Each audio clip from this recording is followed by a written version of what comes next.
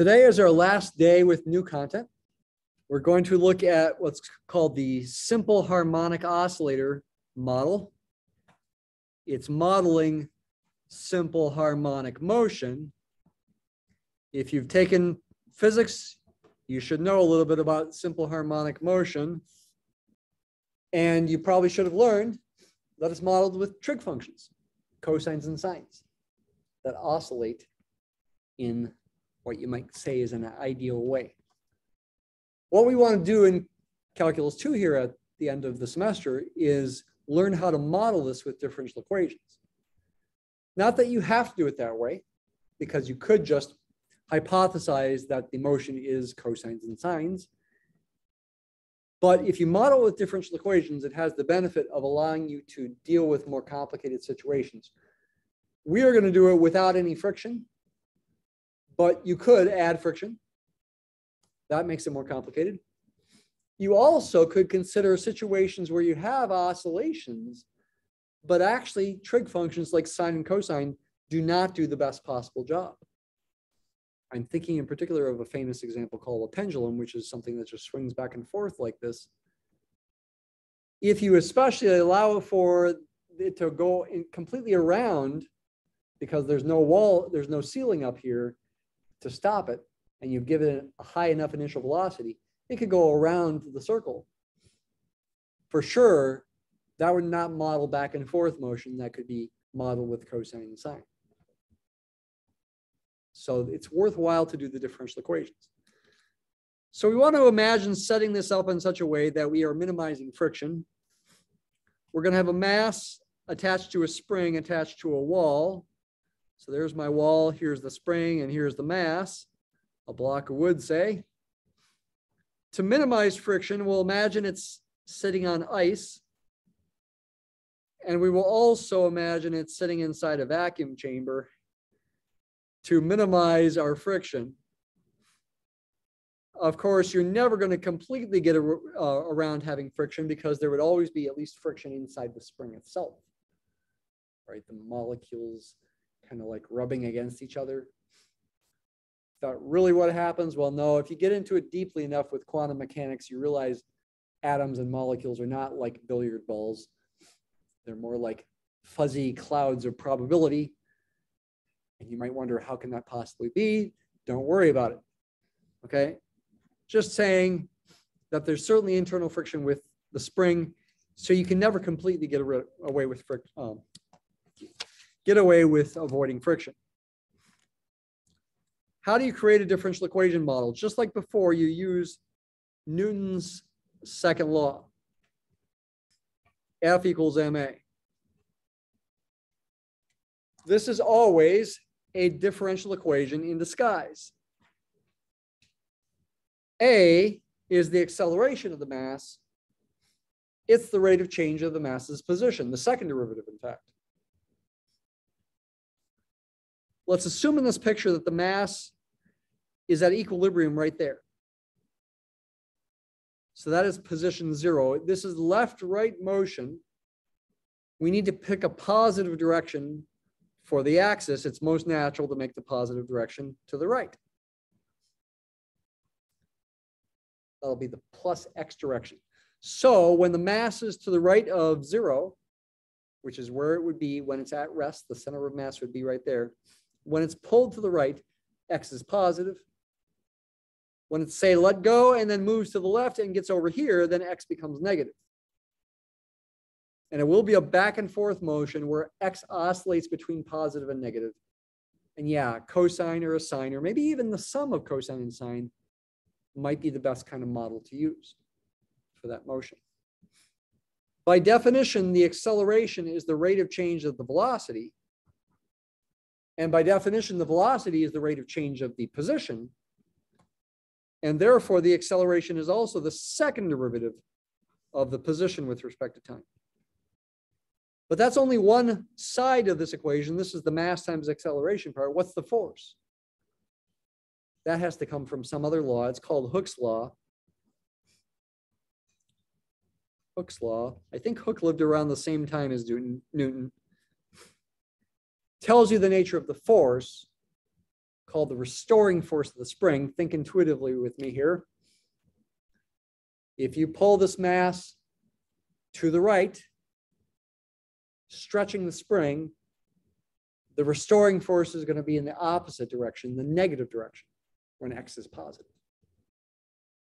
If you scrunch the spring toward the wall, make the mass go toward the wall so that X becomes negative, then the restoring force is rightward in the positive direction. So you have to be thinking about the direction. That means you also could think of this in terms of vectors, but for the sake of simplicity, I won't.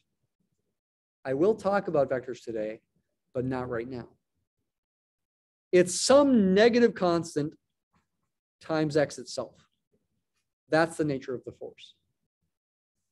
K itself is a positive constant, so negative K is a negative constant. This is certainly a quantity that is negative, a force pointing in the leftward direction, if X itself is positive. If you're over here, so the spring has been stretched. And it's positive if X is negative, because you'd have a negative times a negative making a positive. So the force is in the positive rightward direction if the spring has been scrunched and the mass is over here where X is negative. Should it really be a linear function of X? Why not, for example, negative X times X cubed or something? The answer is, well, the first answer is this is simpler. The second answer is it works good enough if your oscillations are small. How small is small? It depends. Certainly you could imagine X getting too big. If you grab the mass, pull it too far to the right, the spring could break. Maybe it just stops being springy, or maybe it completely breaks if you pull it too far too fast. And that, in theory, could happen if you scrunch the mass toward the wall too far. The spring could break. Still not a proof that this is the best model. In reality, you've got to test it against experiment. So the equality between negative kx and m times that second derivative is a differential equation. In fact, since it involves a second derivative of x, you'd call it a second order differential equation. First order differential equations only involve first derivatives of the dependent variable. Second order equations involve second derivatives. They could also involve first derivatives, but they don't have to. Being a second order equation actually means you need two initial conditions for initial value problems. And that should make sense if you think about the physical model. If you pull that mass to the right and let it go, say, from rest, technically the motion is going to be different than if you pull it to the right and hit it with a hammer, giving it some non-zero initial velocity. That'll be a different motion with, for sure, a different amplitude. And you might wonder, maybe even a different frequency or something. Well, that's not so clear. We might have to see what the model predicts. So we need two initial conditions. One for the initial position, one for the initial velocity. X naught could represent your arbitrary initial position. That is going to be x of 0. That's the initial position. It could be positive or negative. V naught could be our name for the initial velocity. It's x prime of 0. The derivative of x with respect to t, plug in time equals 0. That's the initial velocity. That also can be positive or negative initial velocity.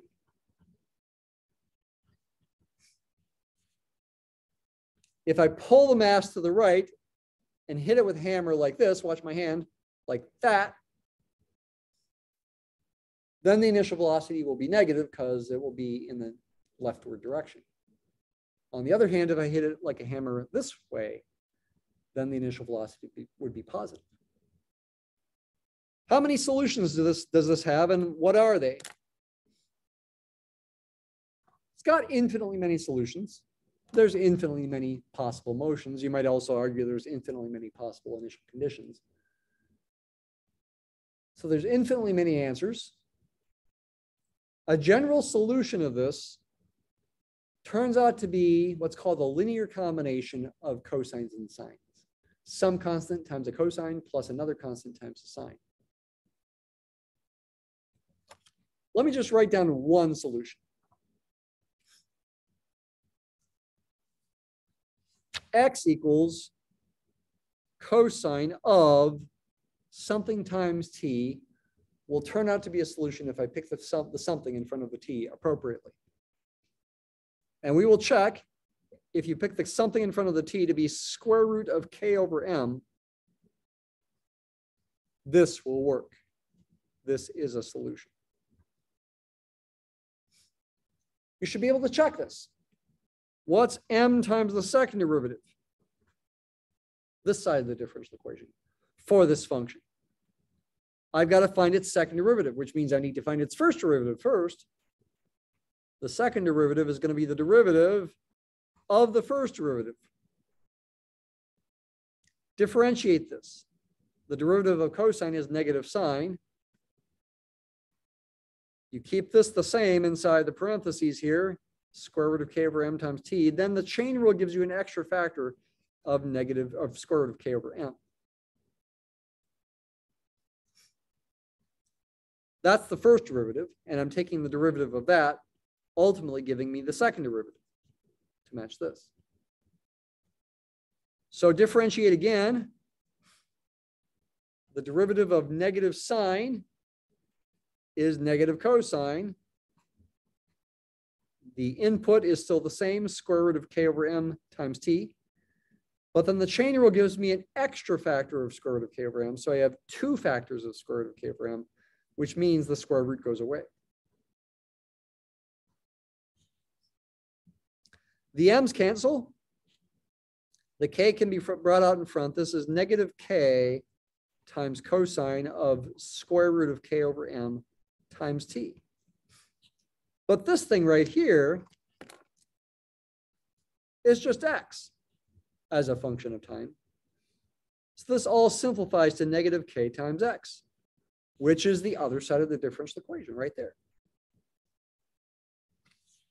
These equalities that you see here are true for all t. Here, here, here, here. Those are true no matter what t is. Sometimes you don't see the t explicitly in there, like right there. There's no t. You need to realize that it's understood that x is a function of time. That's traditional. We're not going to buck tradition. It's understood. By the way, sometimes this initial condition is written as v of 0 or dx dt evaluated at 0. Would be a few different ways to write that. There's actually one more way that I'll inform you about as well. Sometimes, especially in more advanced physics classes like mechanics, they might write this as x dot of 0. The dot above the x there represents a derivative with respect to t. It's just a little faster to write than these things. Well, I guess that's fast to write as well, and that's fast too, but it's faster than the Leibniz notation.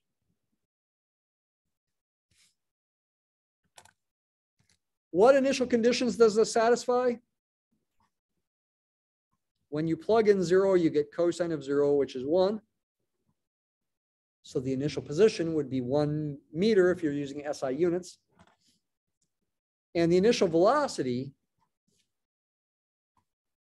v of 0 or x prime of 0, would be negative sine 0 times square root of k over m, but sine of 0 is 0, so this becomes 0.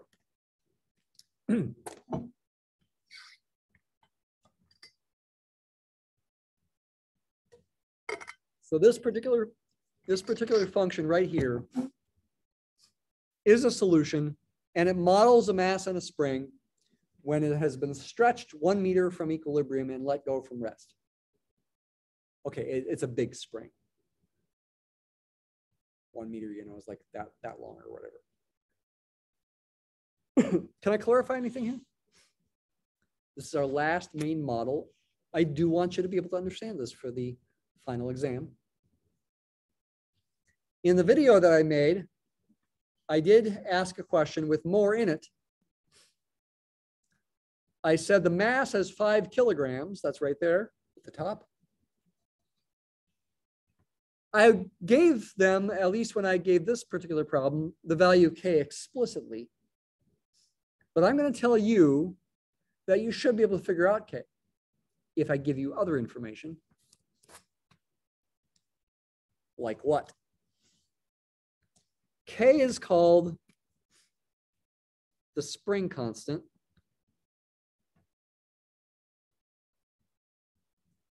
That's what K is called.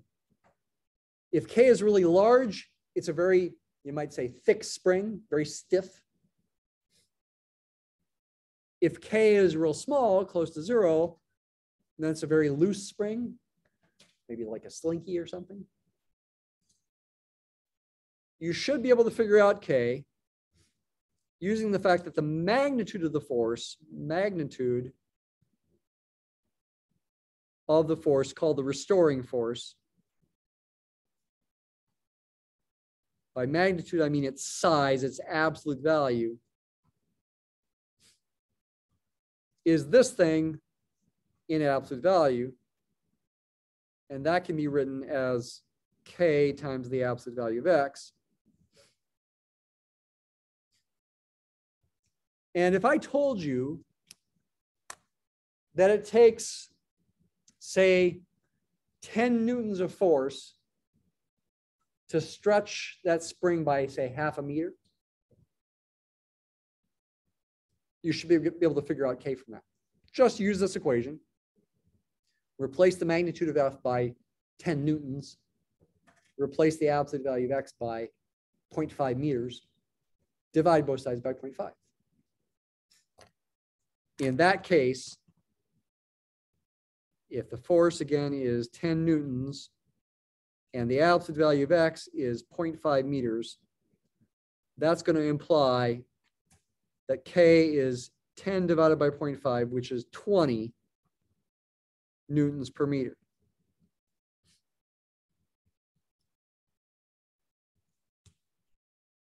Okay, in that problem in the video, I didn't give that kind of information. I just told them straight away what K was.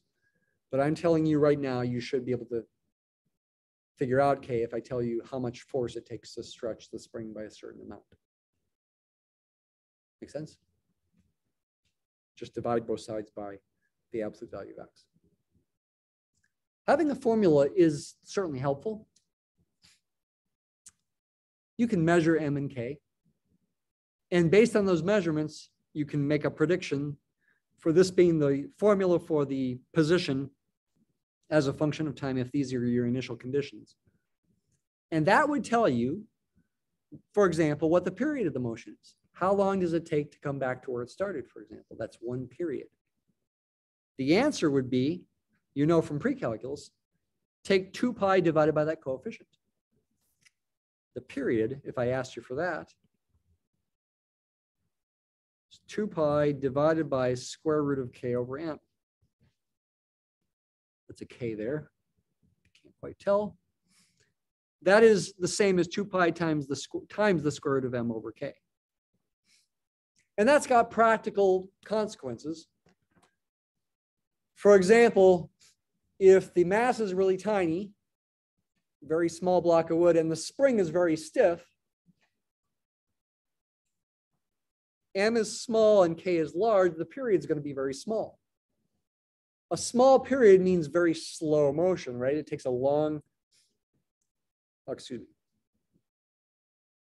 small period is very fast motion. It takes a short amount of time to get back to where it started. On the flip side, if it's a very big mass and a very small K, like a slinky, then this is a large period. That's a slow motion. Could a slinky actually pull a mass? Well, technically, if there was no friction, it should be able to. If you were doing it on a rug, there'd probably be too much friction for it to do anything.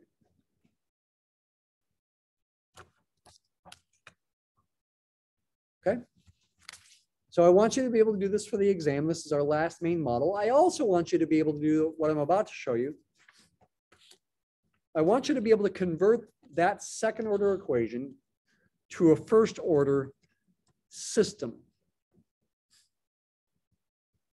Convert to a first order system of differential equations.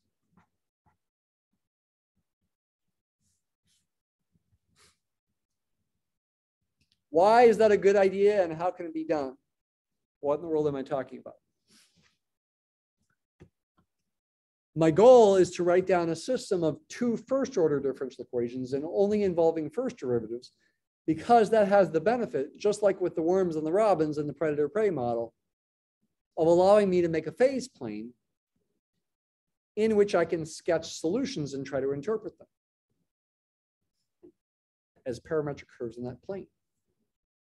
And that has the benefit, if necessary for more complicated situations, of just using technology to see what solutions look like without doing much work, including possibly using some higher dimensional version of Euler's method for numerical approximation. Those are the reasons why this conversion to a first order system is a worthwhile thing to be able to do. What is the first order system? I've only got a single second order differential equation right here. For a first order system, I need two differential equations. The first of those two ends up being just the definition of what velocity is.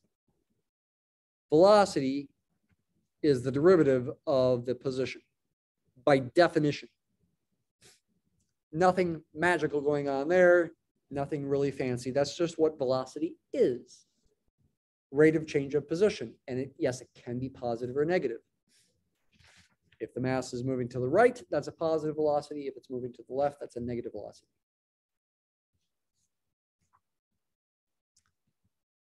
The second differential equation, since this equation involves the velocity, must involve the derivative of the velocity, the acceleration. Hey, that's the equality between these two things after dividing both sides by m. So just take the equality between this expression and this one after you've divided by m, and that's your differential equation for the velocity. Negative k over m times x. Let's make it a little easier on ourselves by taking particular numbers for k and m. Let's say k is 1 Newton per meter and m is 1 kilogram. Just to make it simpler looking, dx dt is v and dv dt then becomes negative x.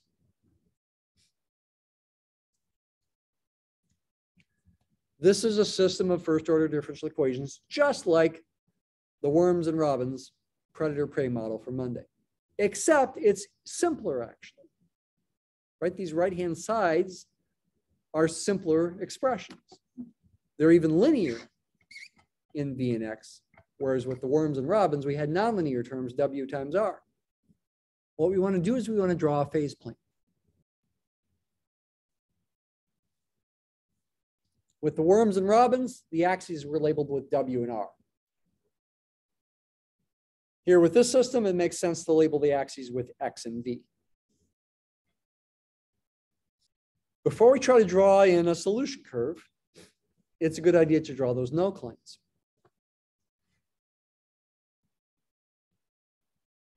With the worms and robins, worms was the horizontal axis, and the worm null line consisted of two lines. One that was the r axis when w is 0, no worms. Another one, if you remember from Monday, was actually a horizontal line.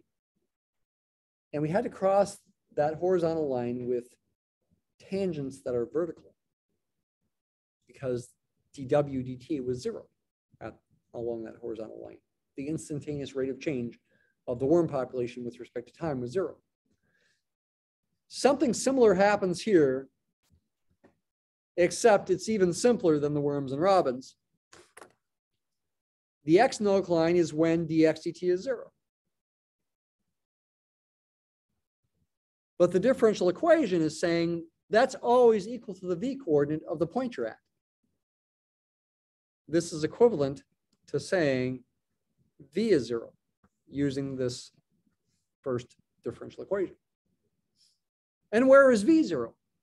Along the x-axis. The x-axis consists of all points where v is 0, right? V is positive up here, negative there. It's 0 along the x-axis. That's on the x-nocline line, just that one line. And since it's an x-nocline line where dx dt is 0, you've got to cross it with vertical tangents. In theory, you could cross, say, with straight lines going directly upward or directly downward. Then x is not changing at all in time. Now, of course, a mass moving on a spring, x, the position is going to change, so that's not going to happen. In theory, it could go like this. Watch my pen. I'm not going to draw it, but it could go like this. Or in theory, it could go like this. It's that last way that happens, although it's actually with the opposite direction. It goes like this. The v-nocline line is where the rate of change of v with respect to time is 0. dv dt is 0. Since dv dt is always the opposite of the x coordinate, that's the same as negative x being 0. Multiply both sides of that by -1, that's the same as x itself being 0, which is the v-axis. The v-axis, all these points going up and down are where x is 0. The instantaneous rate of change of v with respect to t is 0 along there, and that means solutions have to cross that horizontally. Where distinct noclines, x-nocline and v-nocline cross, you have equilibrium points. That's only at the origin here. That's your equilibrium point. It's a point that stays where it is for all time. Is that like a horizontal line in a slope field? Kinda. Like I said on Monday, you could imagine adding a third axis, a t-axis, say coming straight up out of your paper there. And then this dot would just get continued along that axis and you'd graph it as a straight line effectively. But since we're only imagining t, we just draw it as a dot. There's nothing wrong with calling it an equilibrium solution instead of equilibrium point. But as a single point at the origin, we can also call it an equilibrium point. In the case where K and M are 1, solutions do turn out to be circles, centered at the origin. And the motion is clockwise, not counterclockwise like we usually encounter. Draw arrows that are going clockwise here. Different initial conditions lead to different solution curves.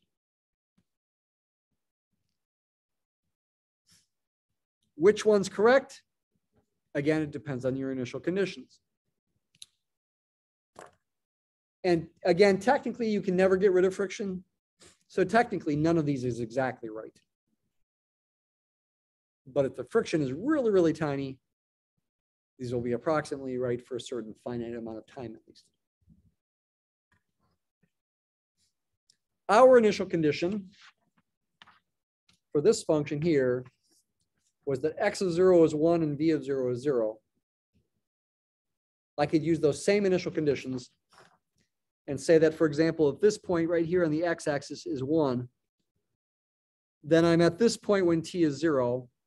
The curve goes clockwise and comes back to where it started after how many units of time? if I'm using this with K and M equal to 1. How long would it take to get back to where you started? Go ahead. 2 pi. Yeah. 2 pi units of time. About 6.28 seconds. That's a fairly slow oscillation, right? If K and M are both 1, that's a pretty slow oscillation.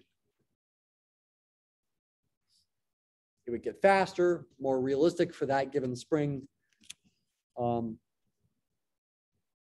making the mass smaller. Or if you stayed with the same mass, make it a stiffer spring. Solution, or I should say solutions are parametric curves. Like what? If we use the exact same function we had here, taking K and M to be 1, we would just get cosine of t for x. What about v? V would just be the derivative of cosine of t, negative sine of t. Here's an example.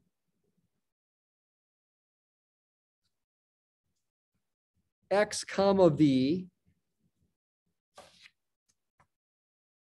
which you could also write as x of t comma v of t, because x and v do depend on time, cosine of t comma negative sine of t. I'm getting that from here, taking K and M to be 1, so x is cosine of t. Then I'm differentiating cosine of t to get negative sine of t, and that'll be the velocity. It's a parametric curve. That's going to be graphed like this. Let's graph it quick on a calculator.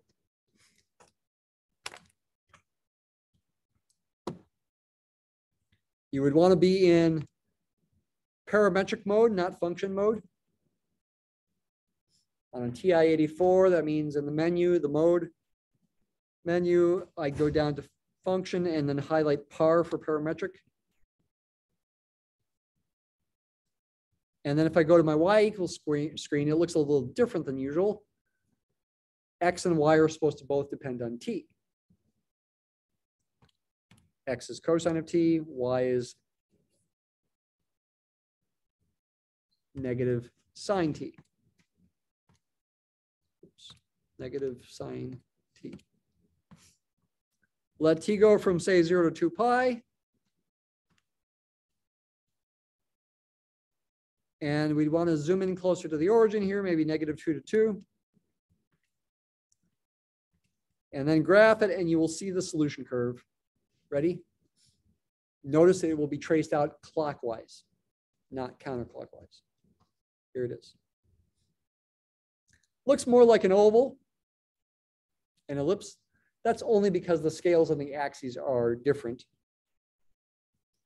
We could do a zoom square, I think. Yeah, z square to make the scales the same, and then it would look more like a circle.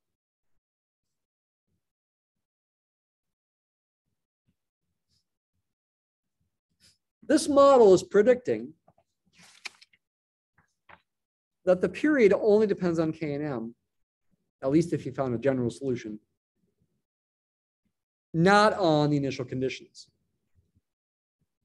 So even if you stretch the spring further or gave it a really large initial velocity, as long as it didn't break when you do so, it's predicting the period, the back and forth amount of time, to be the same no matter what the initial condition is.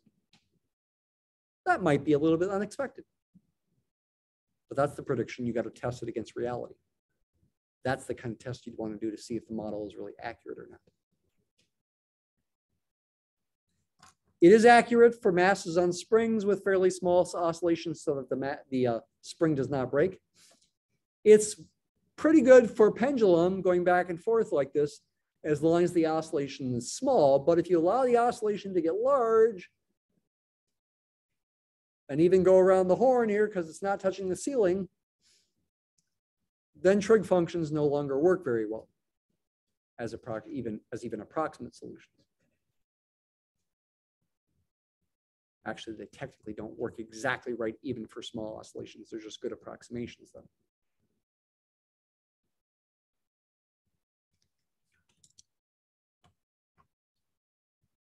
How can I bring vectors into play? So there's a few different standard ways.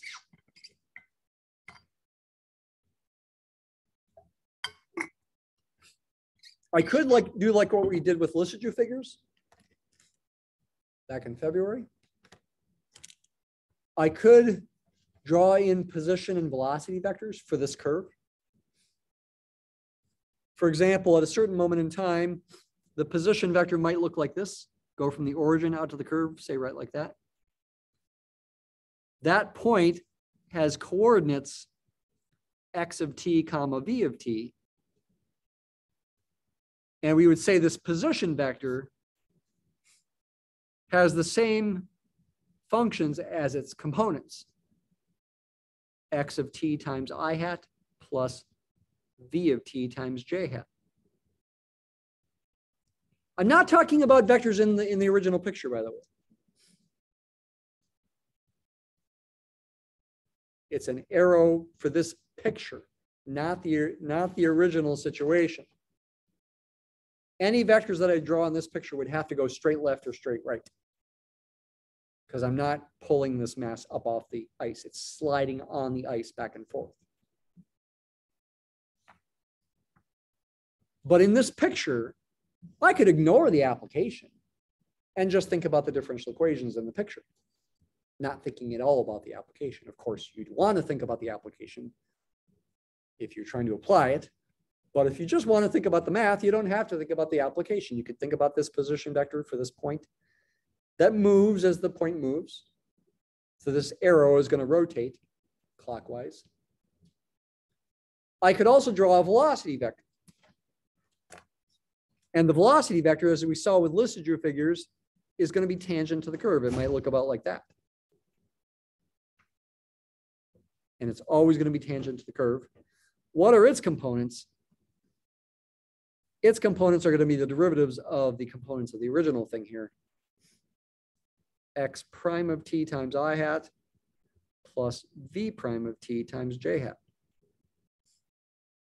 Which you could write as, if you want, v of t times I hat plus a of t times j hat, where a is the acceleration as a scalar quantity.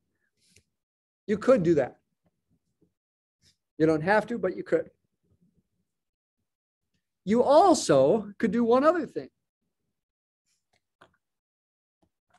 Because of your system of differential equations that's being followed here, yeah, you could replace dx dt with v. We already did that. But you also can replace a of t, which is dv dt, with negative x, because this satisfies the differential equation. You could replace a of t in this situation with negative x of t. In this situation. Not in general, but in this model. The acceleration is in the opposite direction as the position. And in fact, when k and m are 1, it equals the opposite of the position.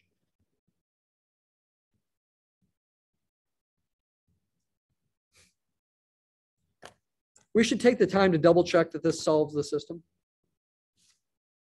The system. Does dx dt, for example, always equal v? Dx dt is the derivative of cosine of t, which we know is negative sine of t. And hey, yeah, that's the same as v of t, because v is negative sine of t. And dv dt is the derivative with respect to time of v, which is negative sine t. And that's negative cos t, which is the opposite of the position,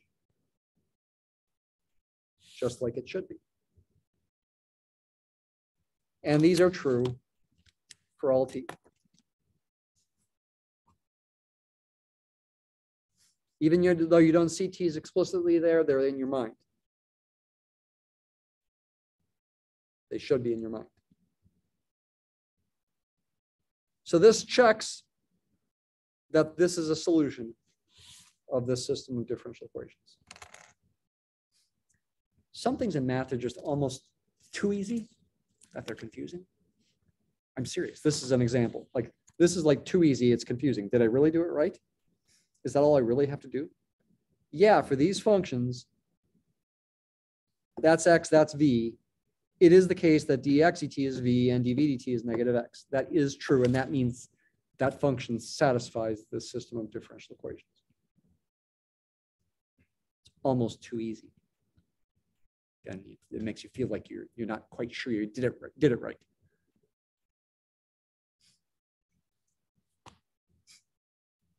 How is this related to the phase plane, though? How is this kind of thing related to the phase plane? That's where the idea of a vector field comes into play.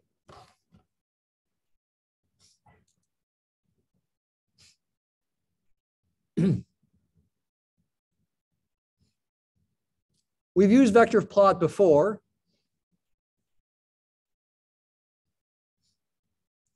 When we used it before, we used it to make slope fields. And we had things like perhaps 1 comma f of y in here to make a slope field for a first order differential equation. That's not what I'm doing here. Instead, I am plugging in the functions, you might call them, from the right-hand side of the differential equation, the system, v and negative x. That's what I had there first. V comma negative x. X and v go both between -3 and 3. Now, by putting x first, I am making effectively x the horizontal axis. And putting v second, I'm making v the vertical axis. And what will we see? We see a pretty plot like this.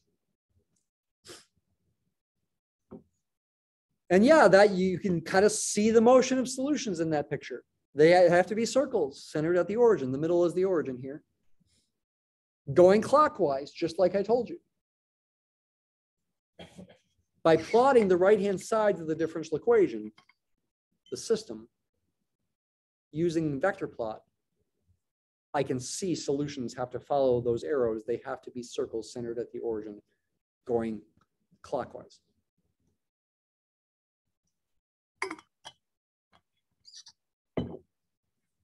By the way, even though you can think about this purely mathematically, you can also relate this to the original physical model with the back and forth motion. This is not implying that the mass moves in a circle. It's not implying that. All this picture is doing, this phase plane, all it's doing is keeping track of the values of x and v over time. If you think about this particular one, that's the outer circle, starting at the point x is 1, y is v is 0, when time is 0. That's corresponding to pulling the mass 1 meter to the right, letting it go from rest. What happens? After a small amount of time has elapsed, x has become smaller, the mass has moved to the left, and v has become negative. The mass is moving to the left. When you reach this point down here where v is minimized and x is at 0, that's when you are passing through the equilibrium position with a velocity that is maximized in absolute value. You are moving as fast as possible to the left at that instant in time. When you're over here, x is now negative, you are to the left of the equilibrium position. V is negative, you're still moving to the left, but it's getting closer to 0. It's slowing down. When you reach this point, that's where the spring is scrunched as much as possible. At that instant in time, v is 0, the mass is turning around. X is negative, it's most negative, in fact, there. But now you're up here, the velocity has become positive, the mass is moving to the right. while x is still negative. Here you're passing through the equilibrium position again at x equals 0, and the velocity is maximized in the positive direction. Now x is positive, but you're slowing down. And once you get to about 6.28 seconds, you are back to where you started with essentially 0 velocity. If I combine that graph with a graph of cosine comma negative sine with parametric plot, I can see that circle in there. That's a solution curve. You have to imagine it going clockwise, though. The motion along it is clockwise. Here I can use manipulate to animate the actual motion along the curve. Here's my solution curve like I graphed with the calculator, moving over time. I could add position and velocity vectors to this picture if I wanted to. I'm not going to take the time to do so, but I could. At any moment in time, the position vector would go from, let me get rid of the frame and add axes here.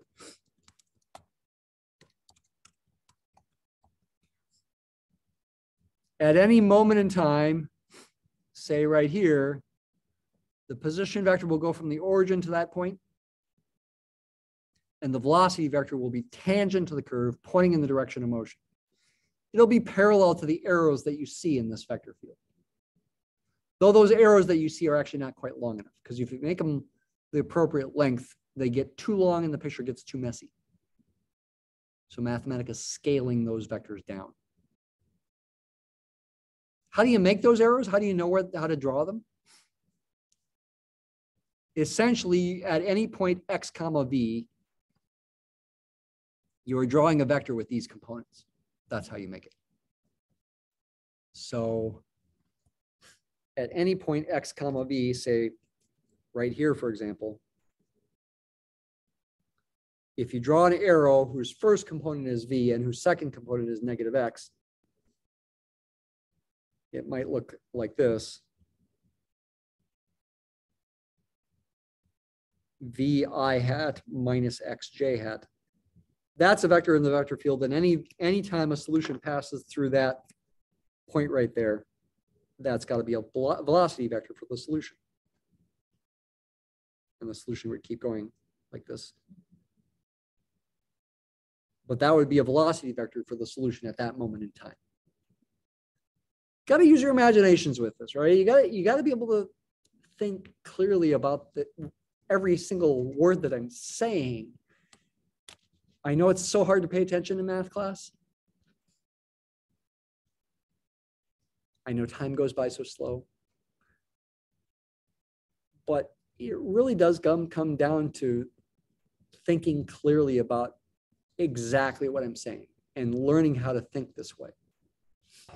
In our last 14 minutes, let's go back to the predator-prey model with the worms and rabbits and think about the vector field and the null lines again. The equations we had were dw dt equals w minus w times r, and dr dt is negative r plus w times r. It's a predator-prey model. The fact that it's a predator-prey model is not because I'm using w and r for worms and robins. Those could represent other species. The things that make it a predator-prey model are the signs of these w times r terms. Minus sign there, plus sign there. When w and r are both positive, you've got worms and robins. The fact that there is a minus sign there means their interactions are contributing negatively to the growth rate of the worms because the robins are eating the worms. On the flip side, the fact that this is positive w times r means interactions between worms and robins have a positive effect on the rate of change of the robins because the robins are eating the worms. That's what makes it a predator-prey model. And on Monday, we saw that you want to find the null lines by factoring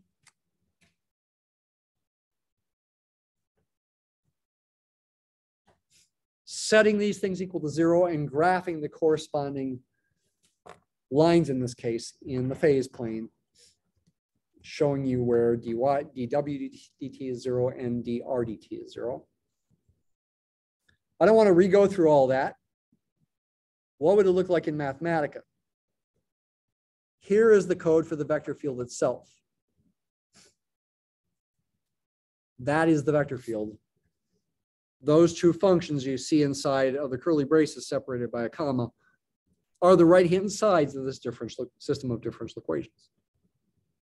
W minus W times R and negative R plus W times R. Just like before, that's what gets put into vector plot. And what happens when we enter this? What does the picture look like?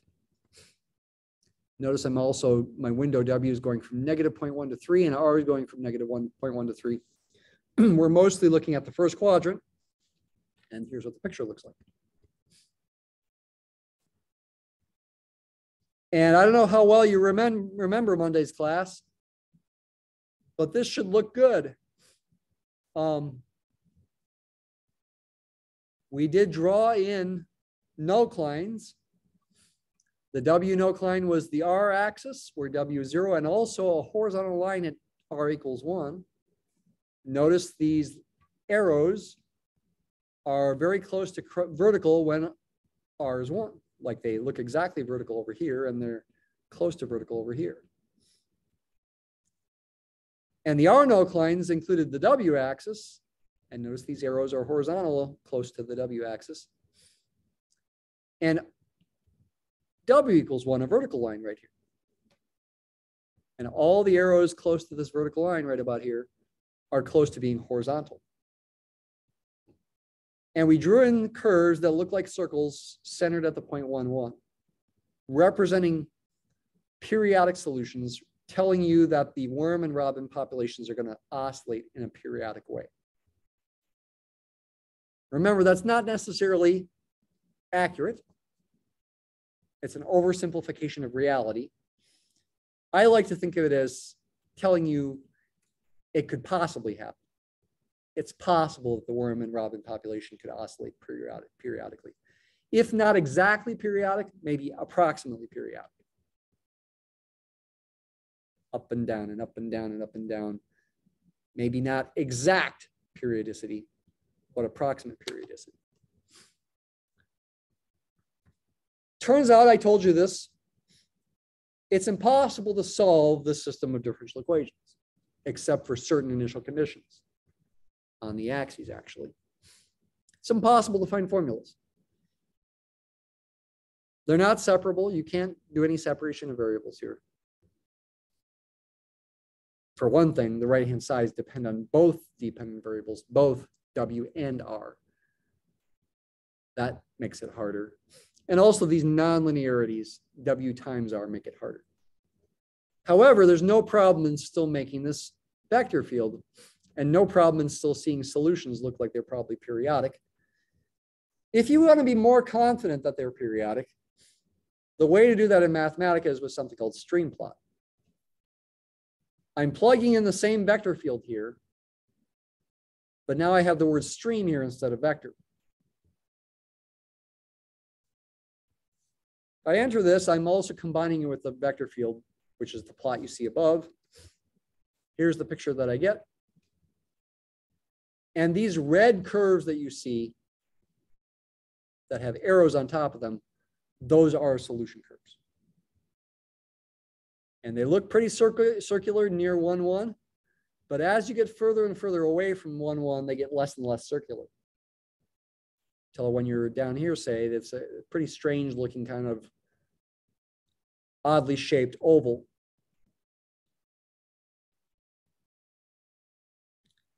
There are some subtleties here that I haven't mentioned. One subtlety is that the speed of the solution curve as time changes does not stay constant. It actually does stay constant with the mass on a spring phase plane. With these circles, the solutions are traversed at a constant speed. But here they're not. what happens? They're curved more slowly the closer you are to the origin. So if you were able to animate it, you'd see motion that's pretty slow near the origin and is pretty fast when you're further away from the origin. Here the W and R populations are changing very slowly. Here they're changing pretty rapidly when they're large. It'll be a pretty fast motion up here, and then it slows down as it approaches here. Does that make sense? I think maybe some sense. Does it confirm with reality? I'm sure not perfectly, but you might wonder whether it conforms with reality approximately. I think that's about all I have to say. There's lots of things going on here that we just don't have the time to emphasize. I probably will, if I can find a solution key, assign a few more problems, and you can just check my answer key. You do not need to turn anything else in. The only thing left to do for credit is the final exam. I should say the final exam is the end. Don't ask to do any extra credit after the final exam is over. Okay? The way you're going to do better in the course is just doing better in the final anyway. All right, we'll end early today. Have a good day.